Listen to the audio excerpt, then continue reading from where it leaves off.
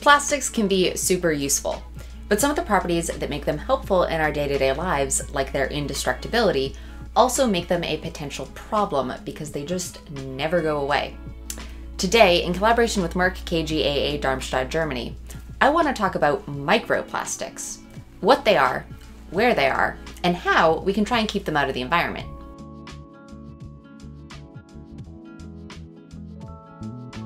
When we use the word plastic, we're typically talking about this kind of stuff. Plastics are composed of chains of molecules called polymers. Polymers can be found in nature in things like cellulose in plants, but they can also be synthetic in things like PVC. Their long chain structure makes them malleable and strong, which makes them super useful. If you look around you right now, I would bet that you can probably count 10 different things made out of plastic. They've really become ubiquitous in our modern world, and sometimes that's for good reason. Being able to make cheap, sturdy medical equipment out of plastic is awesome. Having keyboard keys is pretty great. Plastics can be found in bicycle helmets and televisions and cell phones and building material. But because it's so cheap and easy to make stuff out of plastic, it started to find its way into our lives in ways that probably aren't necessary. Like the takeout place really did not have to add an entire handful of plastic utensils to my order when I have plenty of forks at home. And the thing about plastic is that it takes a really long time to break down and go away.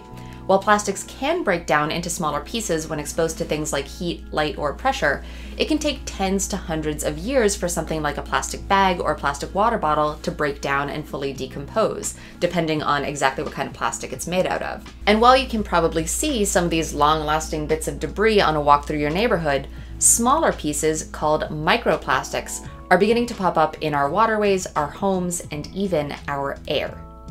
So, what are microplastics? They're tiny bits of plastic that range between 100 nanometers to 1 micrometer small. Some microplastics are primary microplastics, meaning that they were manufactured to be that small, like those tiny plastic beads that used to show up in body wash. There are also secondary microplastics, which are the result of a larger chunk of plastic breaking down. And microplastics are small and easily moved around, so many of them wind up in our waterways. This can happen from larger plastic litter in something like a river breaking down over time, or it can happen by traveling from our homes out into the water supply. And some of these fibers can be removed by wastewater treatment plants, which is great, but many of them are too small, and this all depends on the size and type of filter each individual plant is using. Even a small amount percentage-wise of microplastics leaving the plants can result in a large amount of total microplastics ending up in the ocean. Merck KGaA Darmstadt, Germany's new Microplastics.me film shows the life of a microplastic shed from a toothbrush fiber as it travels from a sink through waterways into the ocean and then back onto a diner's plate. But toothbrush fibers and plastic beads aren't the only kinds of microplastics that start off in our homes. Up to 60% of microplastics found in fresh water may actually be from our laundry. But how big of a problem is this? Like, should we really care about tiny pieces of plastic floating around in the ocean? They're tiny. Well, there's a lot of active research looking into this that has already found evidence of microplastic ingestion in over 150 species of fish, both in fresh and salt water. This plastic can end up clogging their GI tract, which can cause blockages or even starvation if the fish thinks that it's full but isn't actually getting any nutrition from all those plastic pieces. Some studies have also shown in a laboratory setting that fine microplastic particles can migrate to the liver and the gills of the fish, where they can cause inflammation and damage. And the large surface area of microplastics means that they can absorb chemicals and heavy metals from the water that can then be transferred to the fish. So fish are eating these plastics, but what about us? It's estimated that humans consume between 39 to 52,000 microplastic particles per year, depending on your lifestyle. And we inhale even more from the air around us, which is wild. The Microplastics.me website lets you take a quiz about your lifestyle to get an estimate of how many microplastic particles you are taking in each year. Do you eat a lot of shellfish?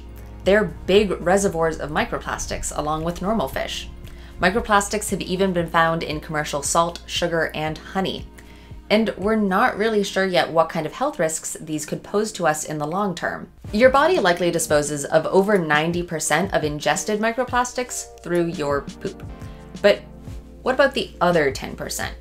Some research suggests that they may be able to pass through our intestinal membranes and travel to other parts of the body, and that they might go on to cause inflammation and other kinds of cellular or immune stress. But it is still an emerging field of study.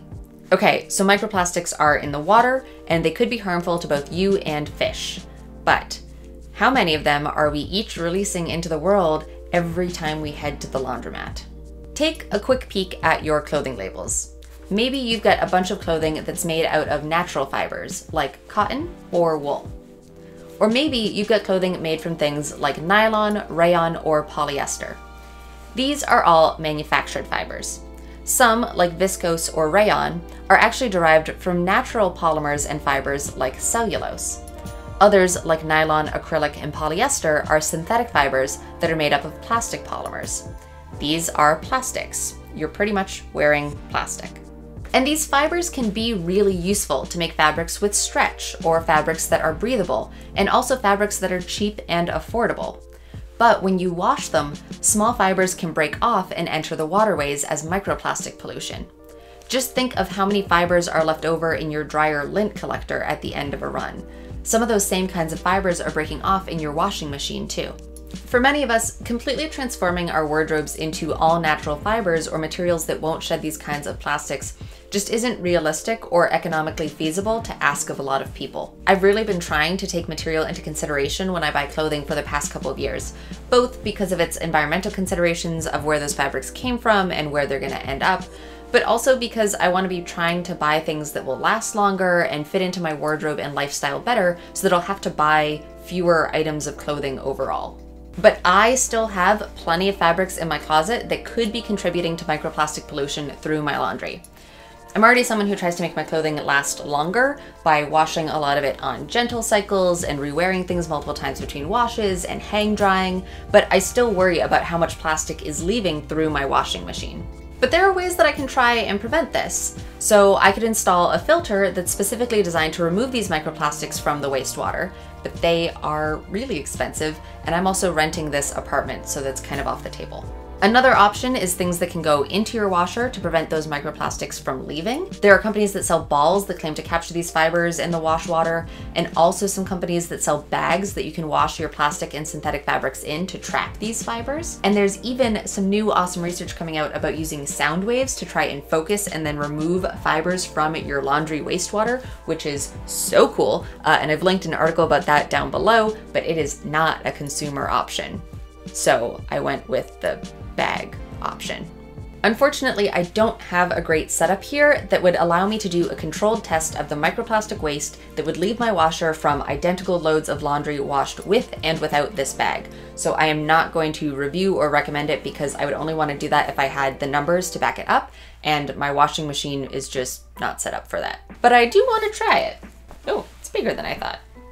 Hello, and welcome to my washing machine. This isn't weird at all. So I've separated this load of laundry into two piles, one that is all cotton and one, some of them are cotton and polyester blends, and then this sweater is all acrylic, which is sad because I love this sweater. So I'm gonna take the cotton stuff and put it straight in, but I'm going to take all of these potential microplastic polluters and put them into this bag.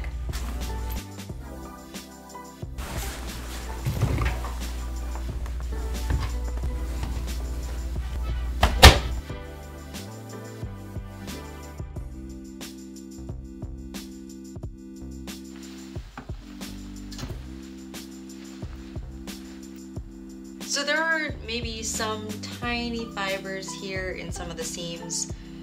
Again, it's hard to know without some sort of controlled test exactly how much this is really helping. And in the face of all of the plastic pollution in the world, this feels like a very small step. Hopefully, you know, it'll make me feel a little bit better about both wearing and washing some of my favorite clothing, while also being conscious about the impact that my wardrobe has. You can learn more about microplastics in the world around you by visiting Merck KGaA Darmstadt, Germany's microplastics.me page in the description box below. I was genuinely surprised by just how many microplastics I am estimated to be taking in and shedding each year. And you can take the quiz yourself to find out what your own estimated microplastics impact could be. As always, remember to go forth and do science.